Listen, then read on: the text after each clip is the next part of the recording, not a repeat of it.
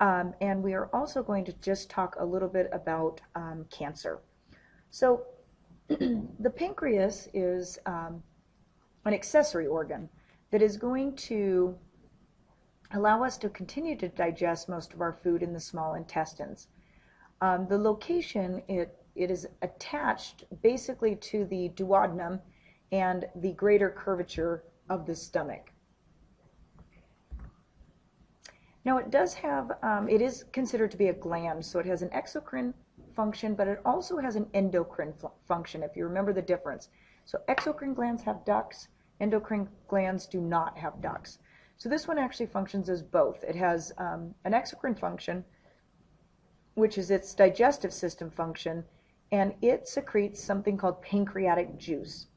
And all that is a conglomerate of enzymes that are going to be spewed into the duodenum to finish up all of the digestion of the remaining food so that we can absorb all of the nutrients.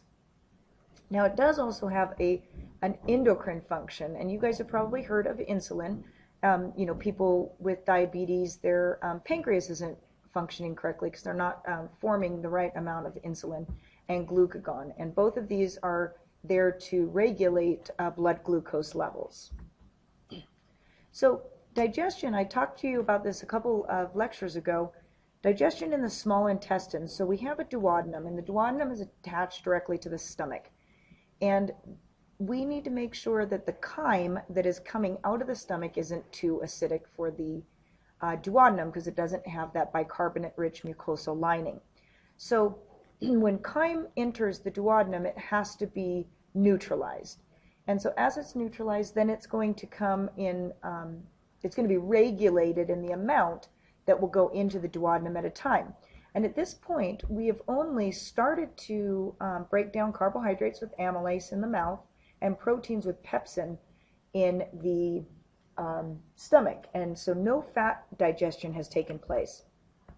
So when the chyme is released slowly into the duodenum, we end up right at the duodenum. This is when we're going to allow for the pancreatic juices to be spewed in, and also bile.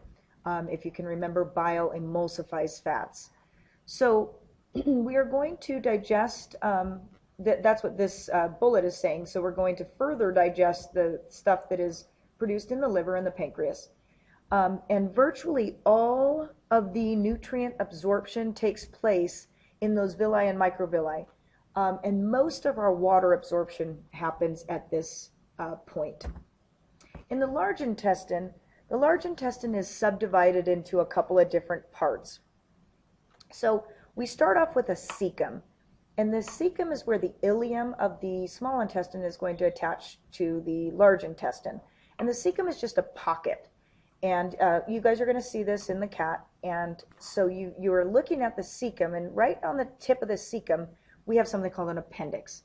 It's called an viviform appendix, and it is considered to be a vestigial structure which has no function for the human body.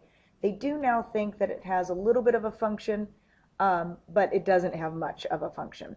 And then we have 4 parts to the colon. Basically, your large intestine is almost all colon. And so we have a part that's going to go up the side, the right side of the body. It's called the ascending colon. Then we have a transverse colon that goes across kind of through the middle above the small intestines. Then we have a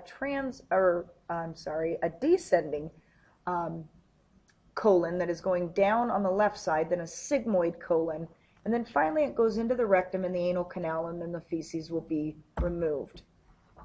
Now the large intestines really just is a waste mover, but there are a couple of things that are happening in the large intestines. So basically no further digestion takes place, except for you do have some bacteria, and we're going to get to that in a second. But this is the important part. The rest of the vitamins, any vitamins that have been left behind, any water that has been left behind, and any electrolytes that have been left behind are going to be absorbed or reclaimed at this point. And then fecal material is just going to be propelled forward so that we can get rid of our waste. Now here's where the bacteria come in. So bacteria, we have a lot of bacteria in our colon. And so they colonize in the colon, and they're undergoing mitosis, and binary fission, and they're making more bacteria. But the bacteria is necessary. It actually helps us synthesize B complex vitamins and vitamin K. So meaning that it helps us build that up. In the meantime, when it's doing this, it actually causes a gas, and we call it flatus or flatulence, and that is basically a fart. And so they're the ones that are producing that gas that is going to be released at times. So this is what the large intestine looks like. So we have our cecum, and this is where the small intestine is going to connect. This is the cecum. Here's your little appendix. Then you have your ascending colon. This is your transverse colon, descending colon, your sigmoid colon, and then finally goes into the rectum, anal canal, and then out of the body as waste. So in the small intestines, as I've already alluded to, 95% of the water is absorbed, and then the rest of the water will be absorbed in the large intestines, and that's why your fecal matter is solid. Now, unfortunately, throughout the digestive system, we can develop cancer. In any of those organs, we can develop cancer. We can have mouth cancer, we can have esophageal cancer, etc. But stomach cancers and colon cancers are a little bit more common than some of the others. But stomach and colon cancers rarely have early signs or symptoms, and so by the time you find out that you have it, without routine checkups, it can be already metastasizing or spreading throughout the body. And so just regular medical and dental examinations are very, very necessary for people throughout their life to make sure that we catch it early. Colon cancer is the second largest cause of cancer in deaths in males, and lung cancer would be the first.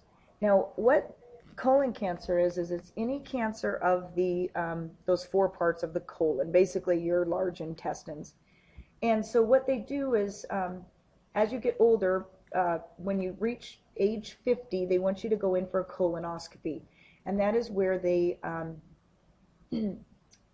going to give you some fluids that are going to clean out your colon, and then they stick a camera, and they go into the rectum, and then they go all throughout your colon so that they can see if there are any polyps. Polyps are mucosal tumors. And what happens with these polyps is they can eventually turn into colon cancer. And so what they'll do is they'll remove the polyps if needed, or they'll just take a biopsy, meaning they'll just take a piece of it and then they'll go check it and see if it's cancerous. But they definitely do not want you to have these polyps. And so you go in for a colonoscopy. If you don't have any of the polyps or any problems, then I believe you don't have to go in for another 10 years.